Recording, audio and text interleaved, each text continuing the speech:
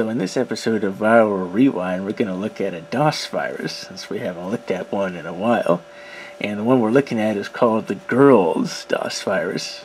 Now, I have to crush your expectations if you're thinking you're going to see any girls showing up in this piece of malware, because there won't be.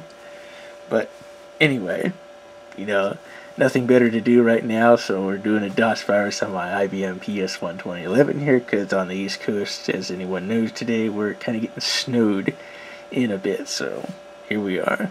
So anyway, I've got two variants of the Girls.DOS virus in the directory there.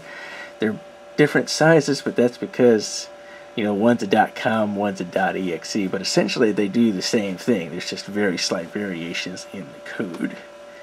So I'm going to use the first one there, which is the 6837. So do that. Let's see.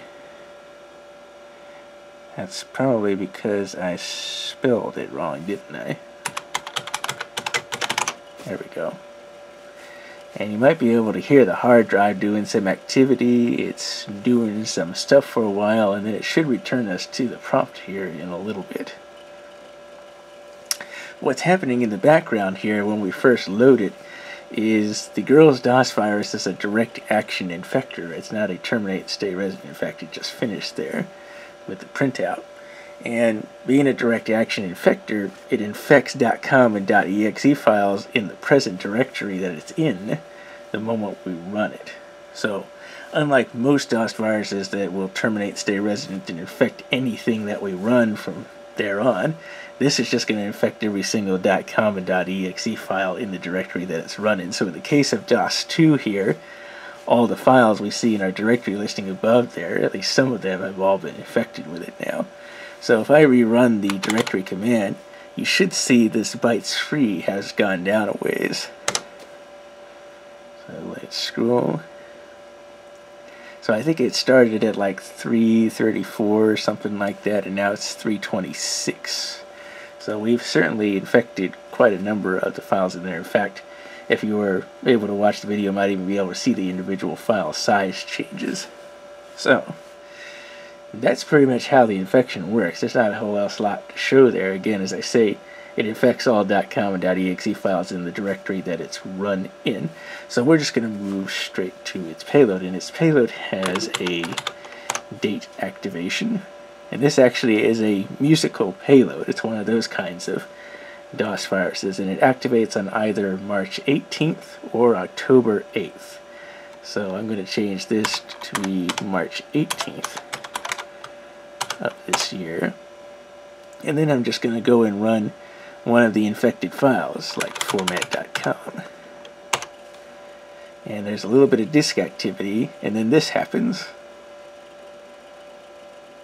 when it comes up.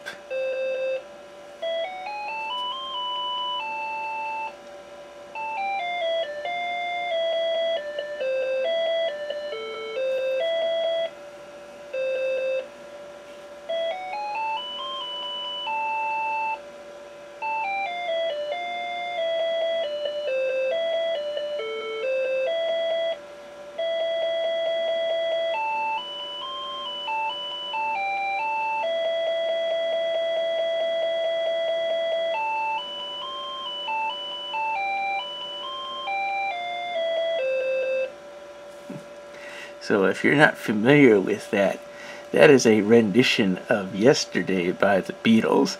This is what the Girls.DOS virus does as a payload on either March 18th or October 8th whenever you run one of the files infected with this virus. It plays that over the internal speaker, and you probably noticed it returned us to the DOS prompt while it was playing in the background. That's one of the unique things too with this DOS virus being a musical payload, is we've seen some DOS viruses in the past that have musical payloads, but they interrupt the process of DOS there so that until the music finishes playing, you can't do anything in DOS there until it finishes. In the case of this, it actually loads it and plays it in the background, and you can still actually do your work in DOS there while the song is playing. And in fact, we can demonstrate that by running the other variant.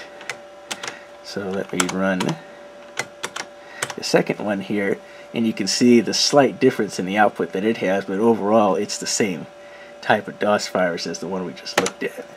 So again, it will try to infect all the .com and .exe files, and then it will play the music track, but it will have a little bit of different initial printout.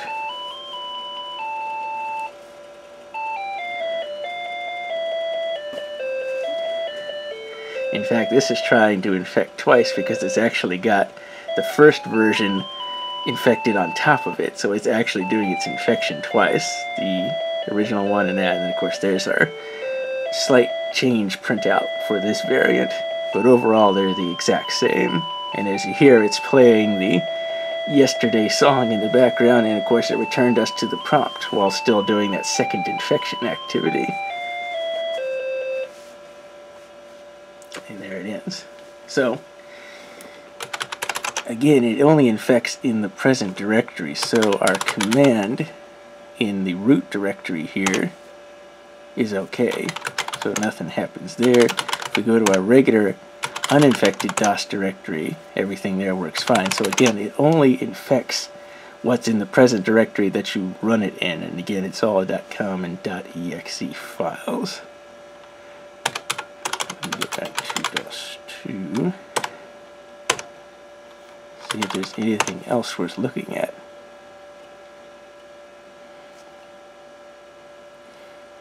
Well, I don't really think there is. Again, if you did get your command.com, like the command.com is infected in this directory, if that was used to boot the computer, you would then get yesterday playing every time the computer booted up, and might, and of course over time become mildly annoying.